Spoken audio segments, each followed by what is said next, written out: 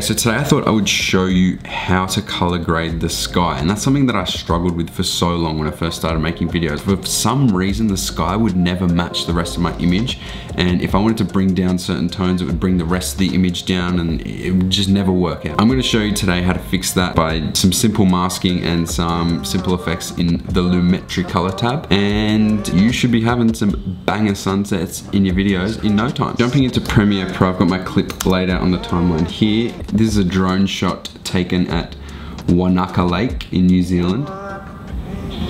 Beautiful pan up over the water. Alright, so as you can tell, this image is ungraded and it's pretty flat. So what I want to do is I want to give it a nice base grade first, maybe just with a LUT or something similar. And then what I'm going to do is I'm going to single out the sky, just select that and affect that so that we can get a nice moody sky while maintaining that same exposure that we want to keep in the foreground and the ocean. The first thing that I'm going to do is I'm going to apply that LUT. So let's go into our creative tab. Alright, so I've applied my LUT, and now what I'm going to do is I'm going to drag over this adjustment layer, stretch it on top of my clip, and then go to effects, search for lumetri color. Alright, let's drag that on top, and then you'll see this little lumetri color tab pop up over here. So what you're going to want to do then is go to the end point of your video or the clip, however long you want it to run for. So for me that's here.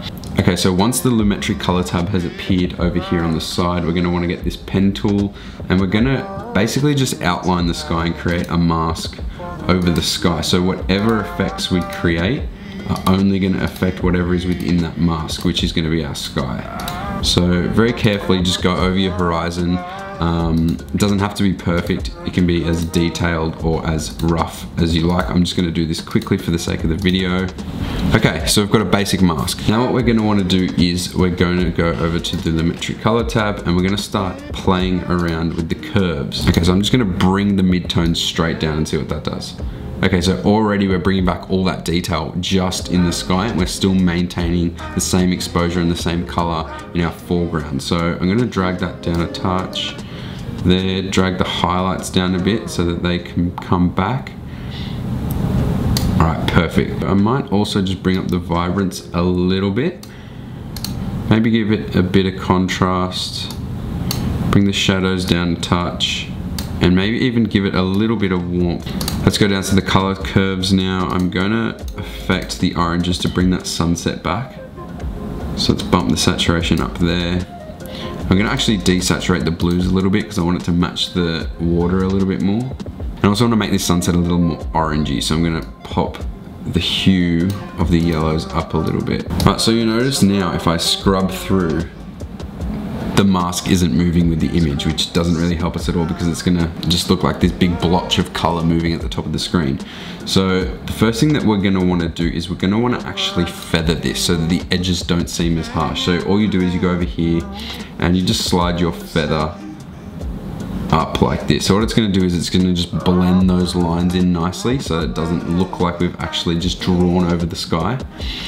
And I'll usually go anywhere from 200 to 300 with my mask feather just to make it really blend in with the foreground. So I think I'm happy with that right there. Cool. So the last step to this is super simple. We're basically going to work backwards from the end of our clip all the way back to the beginning, and we're going to create a keyframe and literally keyframe our mask to stay in line with that horizon all the way back until the beginning of our shot. All you do is click that little timer icon there. It's going to give you a keyframe.